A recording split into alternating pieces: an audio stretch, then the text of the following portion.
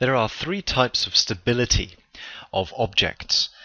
We have four objects here: a traffic cone, a football, a clamp stand with a flask of water that's been clamped on the wrong side of the clamp stand, and an upright pencil. Now, when we consider stability of objects, we must always talk about where the center of mass is and where and how wide the base of the object is. Before we go into these objects, let's take a look at an illustration I'd like to show you to show you what's going on with stability. Here's a school bus, and it's just been tilted slightly. The center of mass of this school bus is probably about here. The engine is got a lot of mass, and that, remember, the center of mass is the point through which all of the weight of the object seems to act.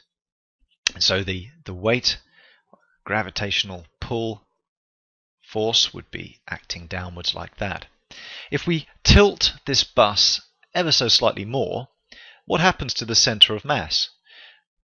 Well, I hope you can see that because it's tilting around this pivot down here, that it would rise ever so slightly.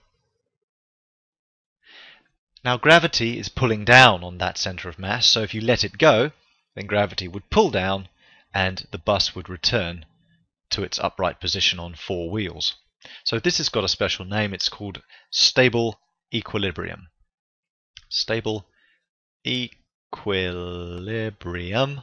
And stable equilibrium is when you have a wide base and a low center of mass. I'll just abbreviate it COM if that's okay. Okay, so but what happens if we were to tilt this bus a little further? And this position shown, what kind of stability has this bus got? Well, let's take a look at the situation again. The center of mass, which is about here, and the weight is acting through that, and the weight force acts just, if I can draw a straight line. Oh, we're just within the base. So here's the pivot point on the wheel, and the weight force is just to the left of that. So this situation, if we were to tilt this bus slightly, what would happen to the center of mass? Well, I hope you can see it's going to fall now because it's rotating about this pivot point here. So it would fall. Now gravity would then continue to pull it downwards, and the whole bus is going to topple, rotate around that pivot. If you could say there's a turning force, a turning effect, or a moment that is created when that center of mass goes outside of the pivot point. So this is called unstable equilibrium. Unstable equilibrium. That's equilibrium. And objects with which typically are unstable equilibrium have a narrow base and a high center of mass. We'll take a look at those now. So, a cone. A cone's center of mass is quite low, about there. And so the weight acts downwards. If we were to tilt this slightly, what happens to the center of mass? Well, it would rise slightly. And if it rises, then gravity wants to pull it down. So when you let go, the cone would return back to its upright form, upright position. And so this is an example of an object which has stable equilibrium. Stable equilibrium. And it, as I mentioned before, typically objects which have stable equilibrium have wide bases, a wide base, and low centers of mass. So that's stable equilibrium. It returns back to where it was. Let's take a look at the pencil. Now the pencil center of mass is in the middle because it's a fairly uniform shape. So weight is acting down like this, and you can just see, if I've draw a straight line, the weight is acting just within the very narrow base. What would happen if you were to tilt this pencil slightly? Well, the center of mass would mean that the weight force would be acting outside of the base, and if the weight acts outside of the base, then it would topple, creates a turning effect, and the whole thing topples.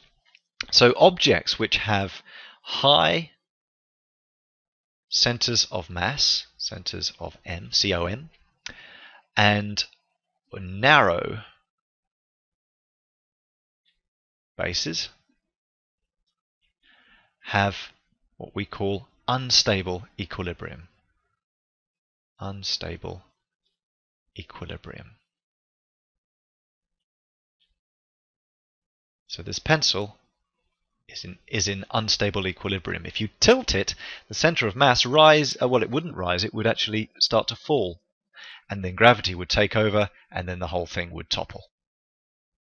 The retort stand situation is a kind of mixture. We've got an object with a very wide base, which is good, but somebody's clamped this flask of water on the wrong side. Now, if the center of mass it might be about here.